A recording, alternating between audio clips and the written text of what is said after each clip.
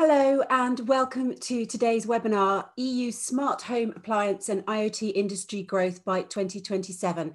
So it's all about standardization, security, regulation and supply chain challenges. My name is Claire Forestier. I'm your host today. I've been brought in by HQTS, who are sponsoring today's event. So HQTS have been providing quality assurance services around the world for more than 25 years. They've been headquartered in Asia, but they're located in a number of countries across the globe. HQTS provides supply chain quality solutions for commercial and consumer goods, as well as testing services, inspections, audits and certifications. And they also take care of the production process management, production monitoring, training, and they offer consulting to their clients across a huge number of verticals. So I'd like to introduce today's speakers to you now, if I may. So first of all, we're going to be joined by Ian Bell from Euromonitor International. So hi, Ian. Hopefully you'll be popping up. Today? There you go. Hi, nice to see you. Tell us about your background in the subject today. Well, look, I've been involved in home technology for about a decade now, and I'm in Euromonitor. I'm what they call a global lead, which probably doesn't mean much to many people, but I really look at the junction between traditional FMCG, like think about a laundry detergent, but also think about how that interacts with the appliance, how that interacts with apparel. And if you find that middle ground between all those different industries, that's where I am. Brilliant. Perfect. So you should be absolute perfect person to talk to us today. You're going to be giving us an overview of the smart home appliance industry. Thank you very much. But before we hear your presentation, I'd like to introduce you to two more guests. Our second speaker is Paolo Falcioni, Director of Home Appliance Europe. I hope I said your name right, Paolo. Nice to meet you. Very, very well. Excellent pronunciation. It's a pleasure for me to be here. And I am the Director General for Aplia, who represents the home appliance industry in Europe. So any company between A, Arçelik, and W, Whirlpool, and everything that is in between. And it's my pleasure to participate to today's webinar. Brilliant. So you're right in the heart. You're right in the heart of it. Great. So we're going to hear more from Paolo later because he's going to be talking to us about the challenges and the legislation involved. And our third speaker today is Alexandra. Oh gosh, your beautiful name too, Alexandra Deschamps. So how do I say your last name? Say your full name for me. It's Deschamps Sonsino, but that's all right. Don't worry. It's always quite long and quite complicated for most people. Beautiful name. So Alex is going to be talking about security in the smart home, but you're the author of the book Smarter Home, How Technology Will Change Your Life. How did you get into all this? What's your background? So my background, right now I work as a consultant. I come from the world of design, industrial design, interaction design, and I was the first UK distributor of the Arduino, which some of you may or may not be familiar with as another open source educational platform like Raspberry Pi. Oh, wow. Okay. So again, all of our speakers have real background in this and real knowledge. So it's going to be fascinating hearing what you have to say. We're going to hear from them all individually and then do some questions in between. And then we're going to move on to a Q&A session with you, the audience. So we have got some questions from you already, but we'd love it if you use the Q&A function here on Zoom to ask your own questions. If you're not familiar with it yet, just click onto it, ask your question. And if someone else has actually already asked it, you can upvote to make sure it really gets to our attention. If we don't get through all the questions, please don't worry. Please put them in the chat and we will try and get the speakers to get back to you afterwards. We will gather all their answers and get them back to you afterwards. And of course, put your company name and email in as well, so HQTS can get back to you and also can send you the recording if you'd like it. So Ian is up first with a presentation that will give us an overview of the industry and the future for the sector post-COVID. The rest of us are going to switch off our cameras and microphones for now and leave you alone on the stage, so to speak. So take it away, Ian. Thank you very much. Well, hopefully you can see my screen. You should see a slide that says World and European Appliance Trends. So I'm going to assume this is all working. So let's go ahead. Right then. I can't see your screen yet, Ian. You can't see my screen yet. Okay. No. Just bear with me a second.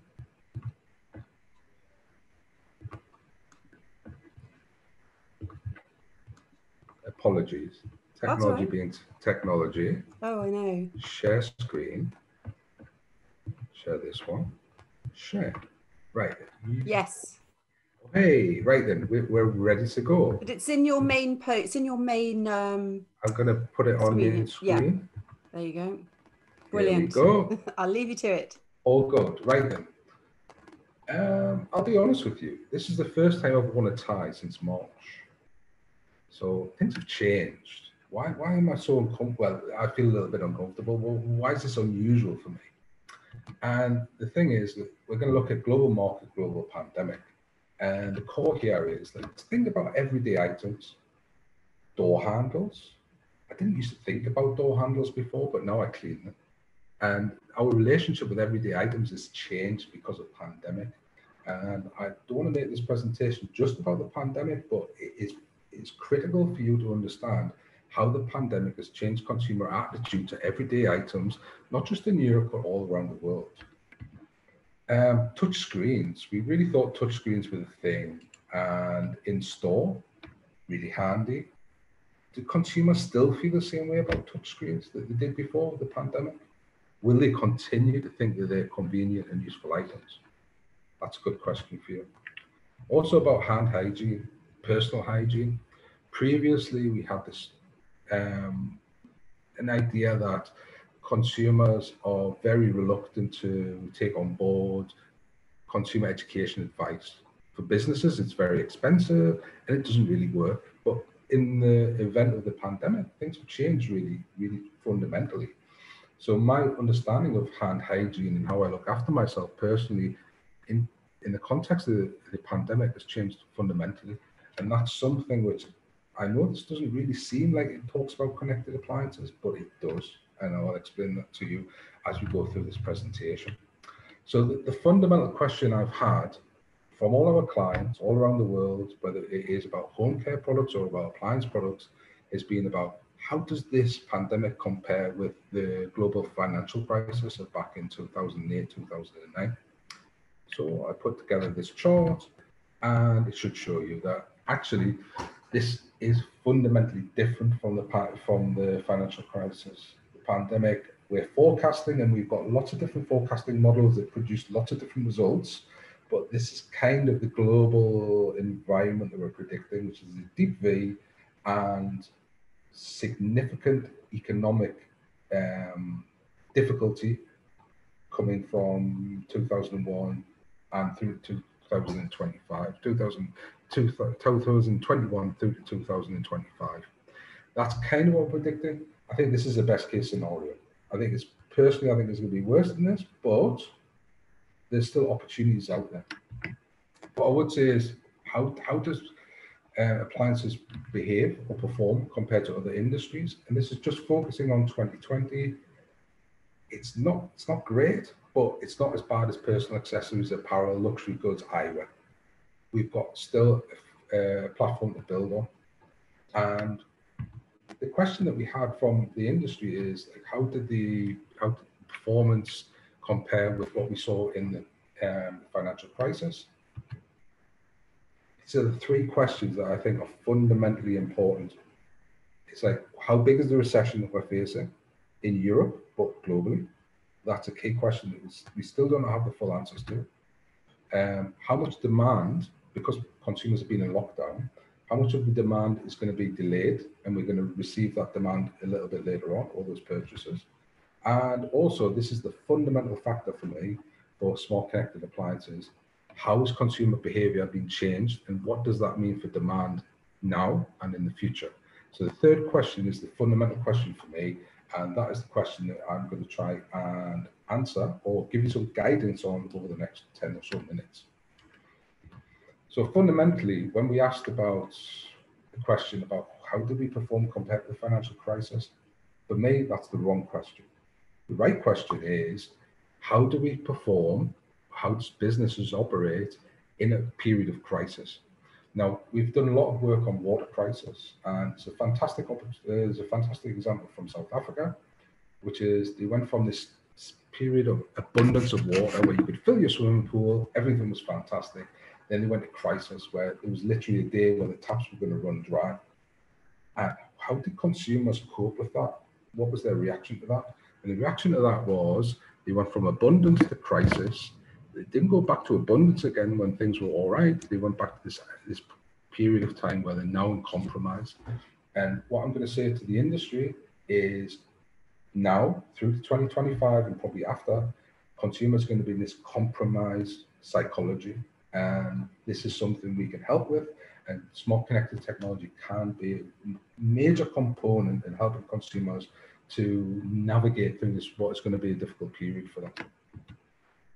Previously, voice control. I was skeptical, but if we look at voice control now, we want to speak to appliances. Why did I want to speak to a faucet or a tap previously, just for water?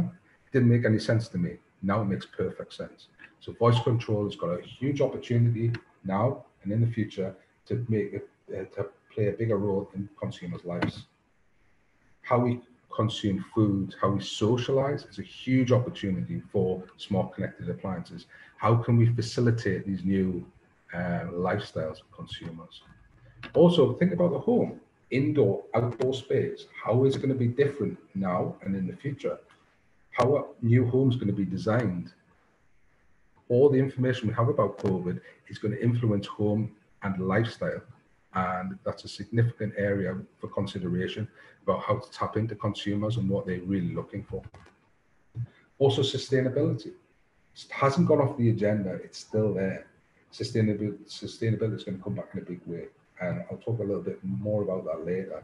But don't forget sustainability, energy bills, critical for consumers. Now, if you've got job insecurity and you've got a huge energy bill, that's stress. How can we help? And again, with energy, if you think about the long-term future, the culmination of energy being a key factor, legislation, the electrification of personal transport is going to mean that energy is going to be the critical factor for consumers in the future. And energy systems, connected systems, are going to be fundamental to the way that we live our lives in the future. Do you have technology? Do you have products which speak to that? If you do, then you're in a very good place. Now, I've talked globally and very generally, but let's talk about European. I'm not going to talk about Brexit. I'm tired of talking about Brexit. So let's just pretend that the UK is still within the European Union. The European trend is very similar to the global trend. You'll see that we're predicting very low growth, value growth for consumer appliances, both small and large. Still opportunities there. The European market is still significant. There's still a lot of opportunity and opportunity to grow. I would say that the European market, where we've seen generally low growth rates, and we're forecasting low growth rates, connected smart appliances still outperform the market in every category, significant. I would say that for the European market, we need to think about the macro economy. And when we think about the macro economy, we need to think about consumers' disposable income, we need to think about unemployment, consumer confidence, stimulus packages that the governments are going to introduce, taxation and interest rates. This is fundamental to the shape of the European market over the short to medium and even long term. One of the key areas I want to suggest or want to highlight to you is that IFA, which is probably the biggest trade show in the world for consumer appliances and also for electronics. We had the key takeaway in 2020 was 5x5, which suggested in 5 months previous to IFA, which happened in September this year, we had 5 years of development, and the industry's been incredibly flexible, and also distribution has been incredibly flexible at facing the challenges of the pandemic. So what does that mean? It means that the industry is incredibly flexible and has really proved itself to be so, but the pandemic is incredibly slow moving. So as the pandemic takes longer to rectify itself, let's say, the industry really is being penned back by that. And I think that we have two different speeds. Pandemic is slow, industry is fast. That's something to take into account longer term. And this is also going to affect consumers' key purchasing priorities. In this situation, with unemployment, with difficult economic situation, how is this going to affect consumers' key purchasing factors? That's something to consider, and something we can help you with. Also, supply chain. Online operations has grown, lower store dependence, even store closures. So all the showrooming that we were doing before may not be a factor in the future. And we can see that non-store across the EU27 has grown fantastically.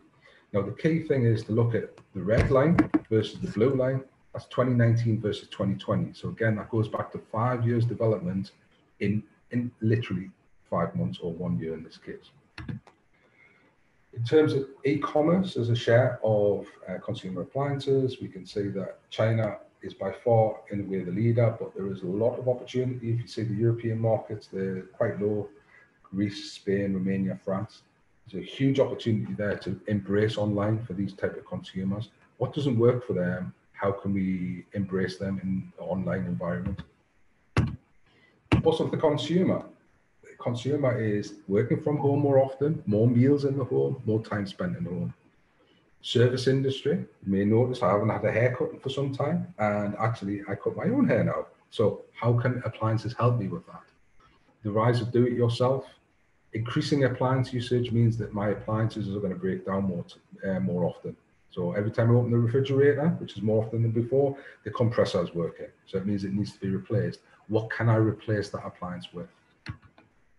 And what I would say with smart connected appliances is we've gone through this period where often smart connected appliances have been about push. We have this technology and let's get consumers to buy it. 3D television, Google Glasses, for example.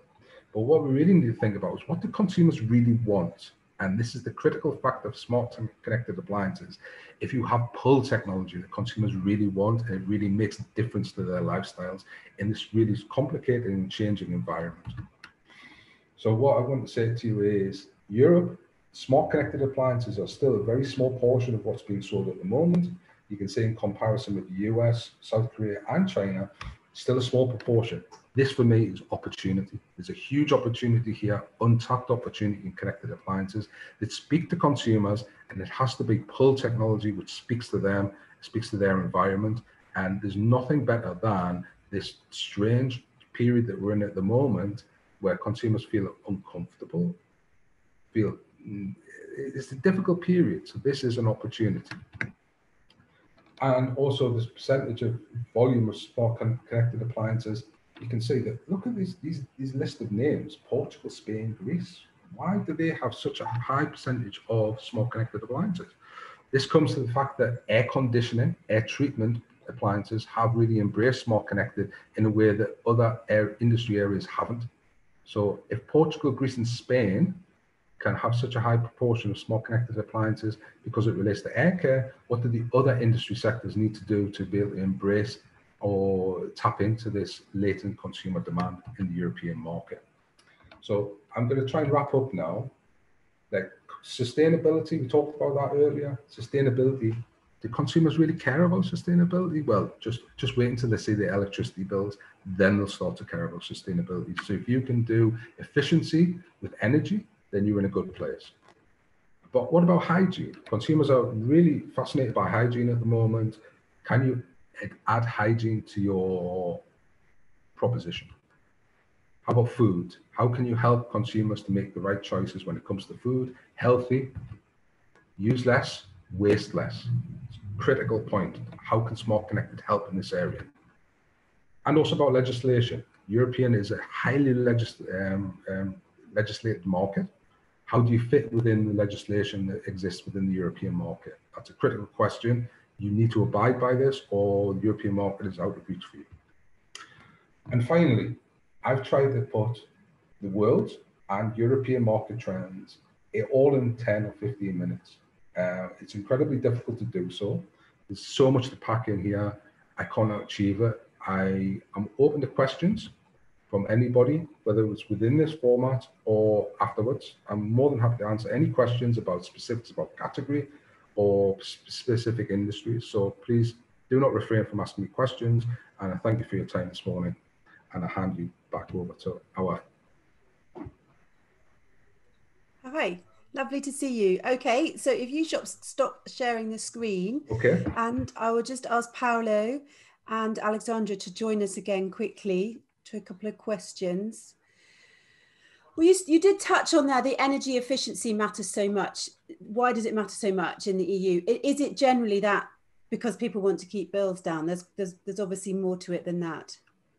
Well, I still think it's the fundamental, it's visceral. Like, have you opened your energy bill recently? Yes.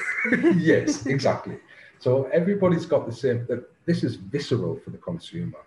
And like, I'll be honest with you, the appliance industry has a problem with trying to like, well, why is this important for me? You've got this new gadget, but actually it's going to help with my energy bills. It's going to cut greenhouse gas emissions. Like, consumers get it. And if you can put a product in that area which allows you to do that and also achieve good results, then I think that's fundamental for the industry. Like, if you can do that, that's magic for the consumer, and they will buy into that. Possibly, that is the best way forward. Okay. For me, yes. I wanted to get your opinions, Paolo and Alexandra, on what you've just heard. What stuck out for you? If I come to you first, Paolo. Yes, I noted down a lot of very interesting things. The role of energy bill, which smart connected appliances could help to manage. I noted down the food, because the also smart connected appliances could help in managing better the food and the food in the fridge, and making the link between the fridge and the oven. And also the role of legislation, which I will touch in my presentation. So thank you, Ian. You are kind of pushing my presentation forward. Thanks a lot. No problem at all. You set the agenda well there. What about you, Alexandra? What questions might you have, or what were you thinking about what Ian said? Well, I think it's a very interesting overview of a dynamic that I think is highly personal and also highly gendered. I think that people's relationship to their everyday activities in heteronormative households, let's say, is split. So who does the buying of the smart appliance, who invests in something that is more energy efficient, and who is convincing who to make a smart home choice is also a social question. And I think that's also interesting to think about, which is, you know, is it ultimately about selling women more things? Or how are we enabling husbands to talk to their wives about making what can be sometimes a very expensive upfront decision? And it might save you some energy over a period of time, but you know, you're asking someone to replace a whole appliance. And I think that's a conversation that, because it's socially driven and it's financially driven, can be very tricky and can lead people to say, oh, next year. And I think that's also a dynamic which we have to understand as designers, which we have to understand as business owners, to say, who are we really selling to, and what tools are we giving them to convince their families that this is the right thing to do? That's a really interesting point. Yeah, carry on. Can I just take a point to follow up on that? Alexandra, I think a critical point is gender politics in relationships is a crucial part of this. It's incredibly complicated. I think the dishwashing industry, now I'm going to speak in very broad terms here, but the dishwashing industry, for automatic dishwashers, they know that the block on a purchase for an automatic dishwasher generally comes from the male in the relationship. And I'm going to speak very broadly here, because they're thinking that if this task which I can do gets replaced by a machine, then what is next for me? Am I going to be made to do the laundry? And I think gender politics is a crucial part of appliances. So I completely agree with you on that. I'm sorry to be laughing, because I know it's important. It just brings all these things into your head about your family too. And it's who knew we'd be talking about gender politics today in the Smart Home webinar. Brilliant. Well, let's move on now. Thank you so much to our second presentation from Paolo Falcioni, giving us more detail into the role of the smart home and the benefits of the energy system, and also the challenges. So I'll leave you, Paolo. Thank you, Claire.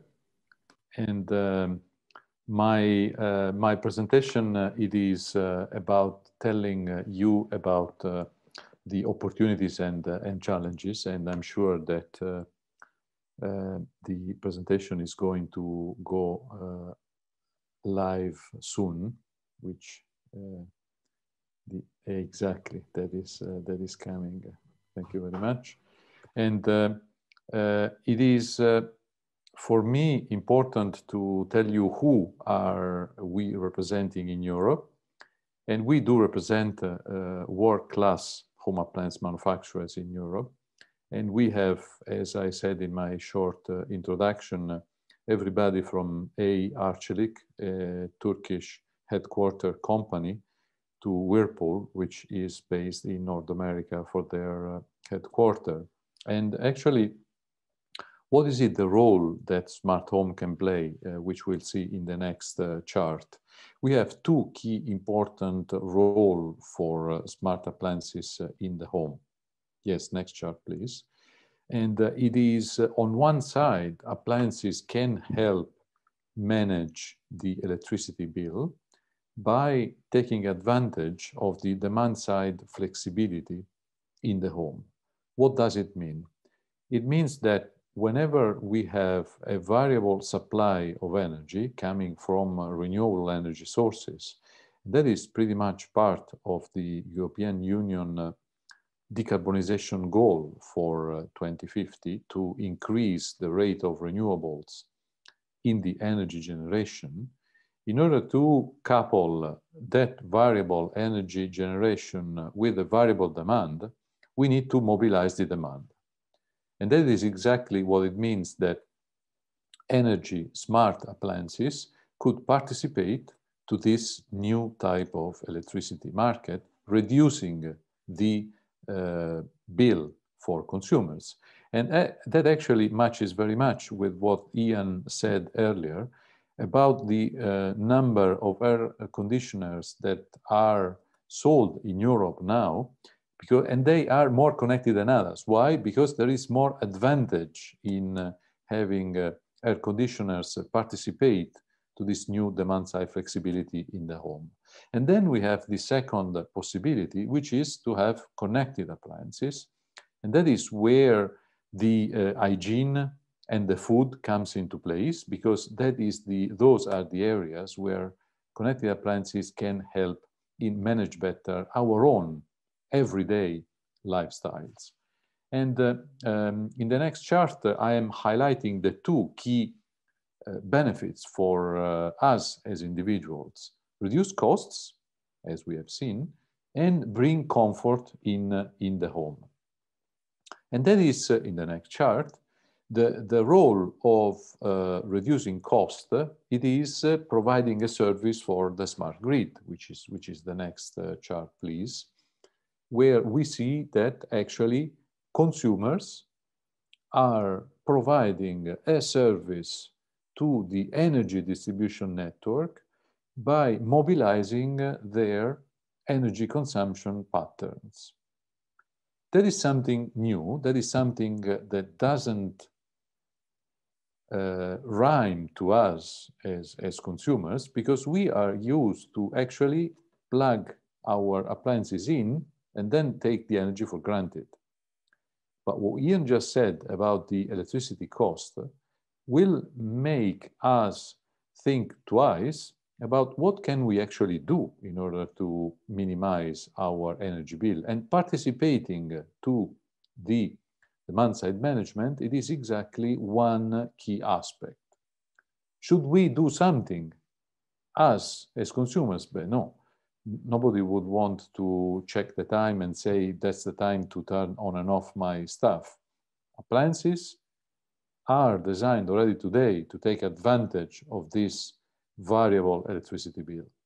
And that is something that will be more and more common in the future. Those are the opportunities. What are the challenges that we see happening? And those are highlighted in the next chart, where we see that there are three challenges.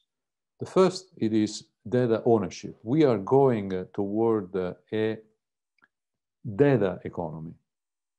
Therefore, who owns data? It's important. Privacy. Clearly, each of us has privacy as one of the top concerns, and having connected appliances, privacy must be guaranteed. And of course, cybersecurity.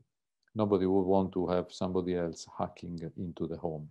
And what I will do now, it is to say what is it the European Union doing to face the three challenges in the next chart, you will see that the European Union, next chart please, it is highlighting three aspects.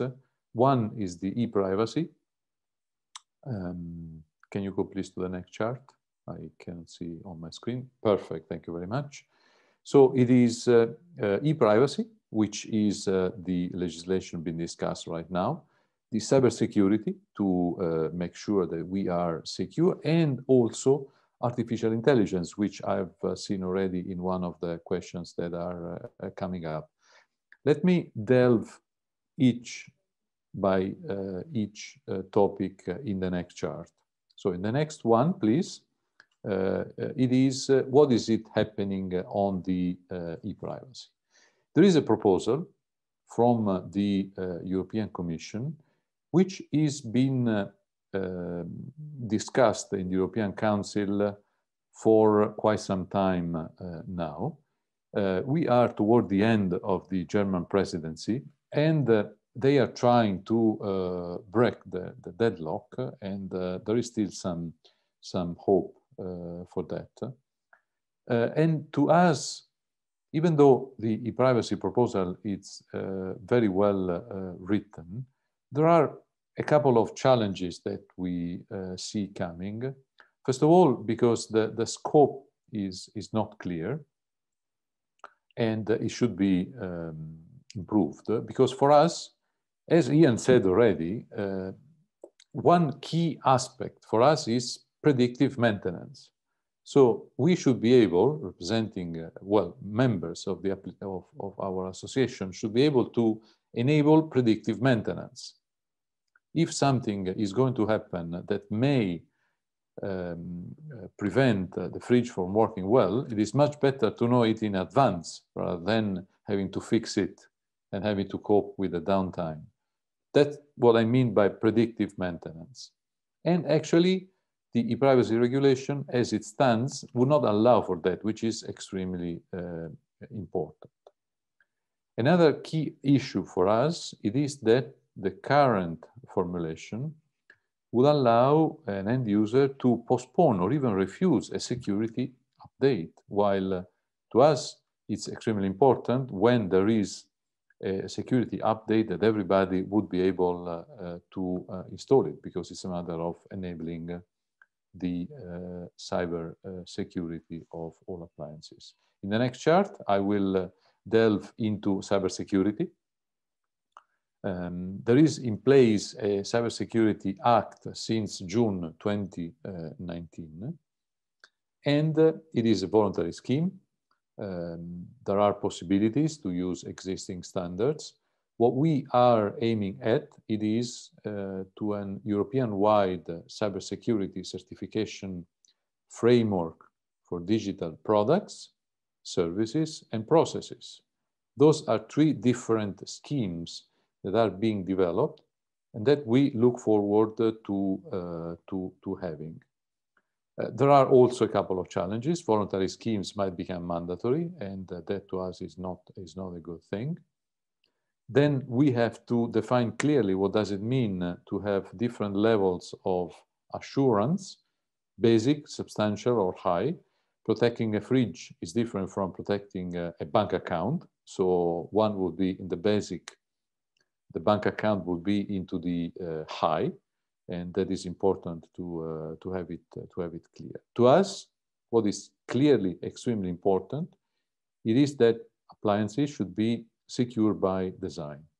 And product, that is also extremely important, must remain safe in terms of safety, even if hacked. And that is what we have already today and will have also tomorrow. The third and my last chart, it is about artificial intelligence. That is a particularly important topic because it's linked with innovation. A possible artificial intelligence horizontal regulation will be proposed most likely early 2021. And that will be important so that developers would know what it is possible and what it is not according to the European Union regulation. There are challenges here. First of all, because we have to understand what we are talking about. Artificial intelligence, it's a term which we all know by science fiction movies, but in terms of legislation, we have to know what it means. And what we should definitely avoid, it is an over-regulation which would possibly impair and prevent innovation from taking place. With that, I would like to thank you and pass over the floor to Claire. Thank you. Brilliant. Hi, thank you so much. So just what I think we might do, because we want to make sure that we get Alexandra's presentation in as well, is to leave the questions for a minute and move straight on to Alexandra and then come back to the questions at the end, because I think they'll match some of what we're getting as well from the audience. So let's do that. So thank you so much, Paolo. Alexandra, are you happy? Have you got everything you need if I leave you now? Oh, you're muted. Yeah, a typical rookie mistake. Yes, I'm fine. Don't worry. It's phrase. I think it is one of those new phrases of the year, isn't it? Most commonly used phrase. Okay, I'll leave you to it. Okay. Let's do this.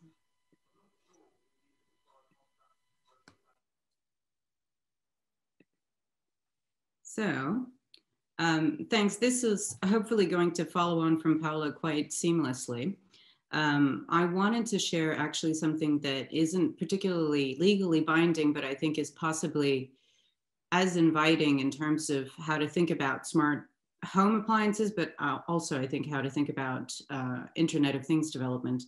So a little bit about me, as I said earlier, and I'm an independent consultant. I'm the author of a book on smart homes. I'm also the author of a book coming out in the next few weeks on innovation. I'm the founder of a connected product for the home, so I have tangible experience of designing for that space. And I was also the curator of the London Internet of Things meetup, which was the second largest meetup in the world around this topic. So I'm coming to this from a variety of perspectives, but essentially wanting to think about the challenges of designing for the home when you're designing a connected product. So clearly the home has been, I would say, the perfect test tube for connected experiences because they have offered people a wide variety of ways in, whether that was screen-based entertainment devices or work-based devices. So anything with the screen, whether that's your phone, your laptop, your television. White goods and other kinds of appliances have also gotten smarter or have the potential to get smarter. Energy and security sort of come hand in hand because they become more functional aspects of the home, which also attracts people in. And then other more fringe uses of the home and its environment and its habits and the people inside it. And I think that that's been a really interesting, it's provided a really interesting way in for a bunch of companies, a bunch of products, and a bunch of approaches. It's also meant that there hasn't necessarily been a lot of oversight. So some of the challenges that exist in the space are there because it's sort of an open field. You don't need a license to make a smart product. You don't need a professional body to authorize your product beyond basic safety. And I'll talk a little bit more about that, or basic electrical safety or radio safety. And so we've gone from things that are made for a niche audience and an innovator audience to moving into a larger majority of the market. And I think that's provided us with solutions that sometimes are not secure, sometimes are not GDPR compliant because the perception is the user might not be in the EU, are sometimes extremely wasteful and have produced poor user experiences, simply because the gates to development are not really closed. If you have an engineer on your team and a CTO who knows how to do web dev, you know, you have the authority and, you know, nobody's going to stop you from delivering a smart product. So as part of the community in London and across both the US and Europe, we started scratching our head at some of the problems that were starting to occur and developed something called Better IoT. Better IoT started as a community conversation in 2012 and then moved between 2017 and 19 into an effort to create initially a certification scheme that you would have to go through in the same way that you might go through CE or UL. Eventually, we dropped the idea of certification in order to give people guidance instead, and free and accessible guidance. So the assessment and that guidance includes a bunch of elements, which I'll go through very quickly. It's worth going to check it out. It's at betteriot.org if you're doing that while I'm speaking. One of the first aspects which we look at is the idea of interoperability.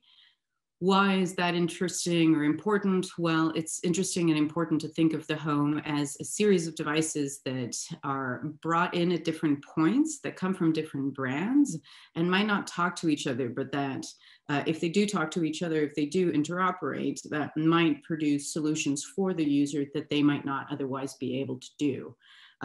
Developing an API for a product is extremely complicated. It's an investment that not many take, but there are schemes available and people have started building those kinds of mechanisms, but it's not a de facto consideration, and I think it should be. It also matters because at the end of a product life, a competitor or someone else in the landscape might be able to support the product nonetheless. So even if you decide to phase out your product, then the competitor can say, well, we'll offer the same back-end support. So all you need to do is point the product at someone else's technology infrastructure. And so you don't feel necessarily like your obligations to that product, to that customers are necessarily a complete failure. The idea of openness and open source has also been very important for the group. So looking at how much is published under open source licenses of the product that you're developing, we think is very important. It's very important. It might not be very important during the lifetime of your product, but again, at that point of discontinuation or failure of the company, which we know does happen because the space is really full of SMEs, then at that point of failure, saying, actually, I'm going to open source the product. So I've put here 2 examples of companies whose product were open sourced and were picked up again years later by a third party. So one is a Connected Rabbit for families, which was one of the first commercially successful connected products on the market in France in 2004. The other one is, again, a connected product for family/home, and that was picked up again later on by an ad agency. The data governance of this is also, we think, really important. Do your customers and consumers, really, because your customers might be a wholesaler, do your end consumers really understand the implications of disconnecting the product at any point? Do they understand the legal repercussions? And do they understand the ramifications for them, again, legally? I put here an example of a connected car, which is sold in the US market at the time for people who couldn't necessarily afford a traditional leasing program. And so this car, when a payment hasn't been made or is about to be required, there's a buzzer in the car that starts to get louder, and eventually on the day of the leasing payment, the car might be disconnected entirely remotely. And so do people really understand that repercussion? And how clear is this when they're actually buying into this product? Another aspect which we think is important is that the idea of clarity when it comes to permissions and ownership. Again, with connected home products, it's extremely important to understand that something that you might be installing in a home might not be movable. So in the case of connected thermostats, for example, usually they come as part of a package with an energy company. The energy company might not be interested in moving that thermostat to your next home as you move. And so understanding that you're making an investment really into upgrading this home, but it might not be upgrading your next home. You'll have to reinvest again. Allowing people to chop and change how their data is processed if they give the product away, whether that's eBay or on secondary markets. being able to give them a factory reset at every point physically is really important. And again, how people's data is handled and how clear is that. Paolo talked about security, so I'm not going to go too much into it, but again, are the work practices that you have really focused on offering security at every level, whether that's the firmware level, the backend development level, and the hardware level. And then finally, this is my next to final slide, the idea that the life cycle, it's not lifestyle, it's life cycle, and provenance of the product really matters. So making sure that the product is easy to fix by common households has started to become really important. It is important in terms of a conversation around climate change. It's important in terms of a conversation about consumerism and about aggressive consumerism, even notionally giving people a spare no matter what, and a spare component for the duration of the service is really important and really difficult right now. It's still something that isn't, again, isn't a natural reflex of the market, but we think is really important. This isn't, all of this is not a sort of, you have to do everything, but you have to consider all of these things. You might deprioritize some things, and you might also, some things might not even apply. But we think that not making any decisions around these elements does hurt the user experience, no matter whether someone is suffering as a business from COVID or not. They'll have to pick these things up as we kind of keep going. And consumers are definitely becoming more demanding about security and more aware of the impact of what they buy on climate change. So making small decisions that can help give confidence, we think was really important. So again, betteriot.org, and again, thank you for having me. Thank you so much. Thank you. Well, we're getting into all the questions now. We've got about 15 minutes. So come back, Ian and Paolo. That will be lovely. So lots of questions already that we've had before the event started, and I think people might start asking some now. We have had one, which I'll get to in a minute. I wanted to ask you though, standardization is one of the most critical hurdles of the IoT evolution, because if we don't have global standards, then it's all going to be impossible really to handle. So what are the challenges of that in the EU smart home side of things? Who would like to answer that first? Paolo. Can I start? Maybe I can give it a try on the standardization, because to my members, standards are a key component of the current EU legislative architecture. We do believe that legislation should set the aim, but standards should be the way to measure how good you got to that aim. And we have CEN, CENELEC that are developing standard, that are the European Standardization Organization. It's ETSI that is developing a standard as far as connected and interconnected devices. So the standardization is a key element, and we look forward to the European Union to continue this very good track of having the aim set in legislation and having the measurement method set by standards. It's extremely critical. Okay, thank you. Ian, we can't see you. Are you still there? Yes, I'm still here. Lovely, that's good. Just checking. To be honest, I can't really add much to what Paolo said. No, that's fine. I would say though that from a European perspective, sometimes when I look out to the rest of the world, and let's say the US market, I realize how the European market is highly regulated compared to the US, but I can see that the way that the Europeans look at regulation, and I can see that laundry energy label regulation, which is going to come into effect next year, I can see that there are many markets around the world, including China, including Argentina, which certainly are in parallel with the way that Europeans are looking at regulation. So what I'd hope for in the future, and I'm talking very broadly here, is that regulation will become more similar internationally than less similar, as I have found up to now. And I can see lots of signposts that suggest that we're going to become more integrated in terms of regulation. Who sets that agenda? I can't talk about that, but I can see certainly very clear signposts that world markets becoming more similar than less similar in terms of regulation. Okay, thank you. I just do have a question actually for you, Ian. I think it's for you. How can semiconductor vendors facilitate AIoT adoption by SDA and MDA companies? So obviously small domestic appliance and major domestic appliance companies. Is that your baby? I've responded to that directly. Oh, have you? Just like, that was that is such a vast question that it's impossible for me to do it justice in a sentence. So anybody, and we can do this with in conjunction with HQTS, anybody who's got any specific questions, I'll get back to you, but probably they need a conversation rather than just a quick answer. I won't do it justice. So please get in touch with me and we'll set something up. That's fine. That's fine. So, okay, I've got another one here. What is the government policy and strategy for managing the national security and trade implications of AI?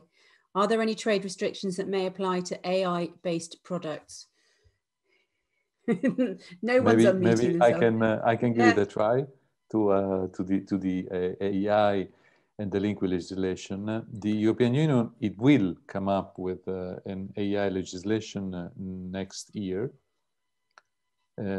Today, there are no limitations clearly to that. And we have to avoid falling into the trap that EU is over-regulating AI, because that would be a barrier to innovation. There are many relevant applications for AI. I will just mention one, the robot vacuum cleaner. The robot vacuum cleaner helps us in everyday chore, and having it equipped with the AI will maximize the battery life, because this is gonna clean where most of the dirt is. Very simple application, something that it can learn along the way, something that should be enabled by the European legislation. Can I come in here? Because please, I think the vacuum cleaner is very interesting, because the most controversial thing about that vacuum cleaner is that the mapping that it makes of people's homes has been sold as data to third parties. And so as it cleans around, it's actually mapping a household, and that data in the terms and conditions that we all click through without really thinking about it, or we all agree to as consumers, and 30 days after the purchase are no longer particularly protected. We agree to data being used in algorithmic use of our data in ways that I don't think the consumer has much clarity around.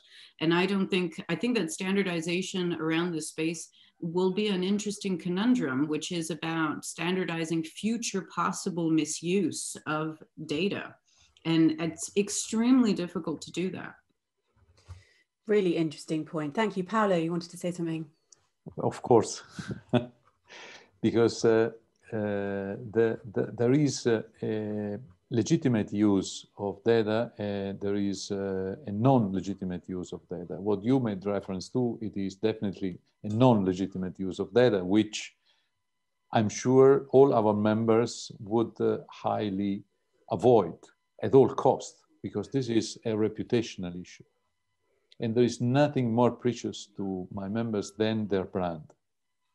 So they would do nothing, absolutely nothing, that would diminish the value of their brand in the eyes of the consumers, as what you just mentioned.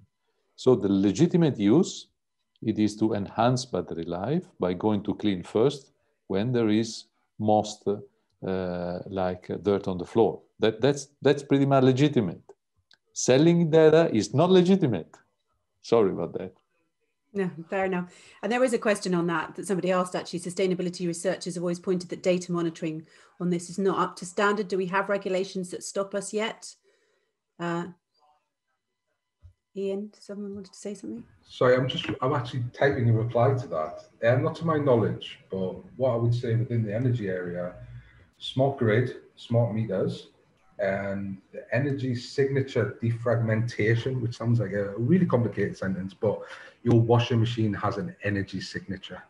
It can be tracked. So there's a huge amount of information out there which is going to be made available to multiple industries, which mean that we can track energy usage more specifically. It could be anonymized, I guess, but it's another massive conversation, which I guess I can't do justice in one sentence. But I would say that all the information that I have is that energy is going to be probably snooped upon much more than any other area of our lives. Can I come in here as yeah, well? Of course, of course. So I was head of an innovation for Bulb Energy, which is a renewable energy company in the UK. And what I'd say about that is that it also, again, comes down to consumer appreciation and literacy around these issues, because there are multiple vendors in the UK that sell plugs for each and every appliance that you have that monitors that particular appliance use. There are ways of disaggregating each appliance, even from one plug at your meter. The consumer isn't interested. The consumer is not interested in being policed about when they put the washing on. And so that is a conundrum, which is a usage conundrum, which is, again, a lifestyle conundrum and a household lifestyle conundrum, which is knowing when the grid is busy is everybody's sort of dream for the last 20 years in terms of we can push people to use things in different ways at different times. Consumers are not interested in this, especially if they're in complicated household with a variety of different needs. If your baby needs to be changed and it's the third time today or the last half hour you change it, you're going to put a wash on. It doesn't matter how green the grid is. And so the technical capabilities are there, but how people adopt them and how people have change actually their behavior is a really tricky one. That's a really interesting point. We've got so many questions to get through. We're not going to get through them all. Okay, Paolo, I'll come to you then. A couple more questions, and then we'll have to. We're nearly at the end. Paolo. Yes, consumer behavior is extremely important. I agree with Alexandra on that. And to us, consumers must have the last word. In any case, whether this is green, is red, is orange. If I want to take a shower, I want to take a shower now.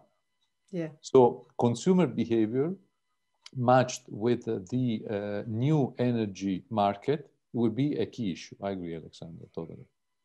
Brilliant. Thank you. Well, moving on to our question. So there's one about what is the connection between IoT and quality assurance? And obviously, I suppose this is quite relevant to our lovely sponsors, HQTS, as well, because surely all this sort of what they offer, this third parties checking the product quality, all this kind of thing. How important is all of this?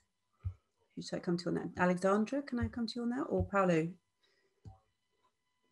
I'm happy to come in. I think it's really interesting to think about what quality means. Again, all the things I talked about are about an ethical set of decision-making that means that you're exposing your product to a variety of different risks. And so looking at what quality means and how we assess quality will change. We'll start to look at giving people risk assessments that are based on user experience, reputation in case of a sale of the product, in case of the lack of disassembly of that product, et cetera. And I think our version of quality now is one thing, and how we will develop it over the course of many years, I think will massively change.